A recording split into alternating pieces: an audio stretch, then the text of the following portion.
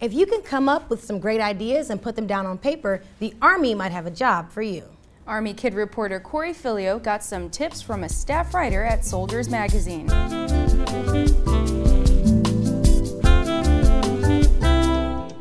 Thanks, guys. As a budding author, I think I need a few tips. Beth Collins is a writer for Soldiers Magazine. Maybe she can help. Who exactly do you work for? Well, I am one of the writers on staff at Soldiers Magazine, which is the official magazine of the United States Army. How did you find the opportunity to come work for a magazine dedicated to soldiers? I actually am an Army brat. I grew up in the Army, and so I then got a job after school with the Army Public Affairs intern program.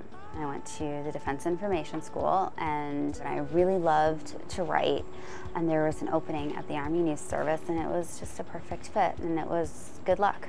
So is this your favorite job that you've been working at? Yes, it's a lot of fun. I get to meet some amazing soldiers who have done some wonderful, truly heroic things.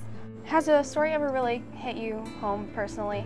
Well, I interviewed 2 women who were survivors of sexual assault, actually, and it was very emotionally draining. But I think that, you know, the end product was really what made it worthwhile, and I hope that if it can help one soldier who reads it and looks at it and says, maybe I should go and get help, then it definitely is worth it. Have you ever had trouble while in an interview coming up with questions? Of course, that happens to everybody.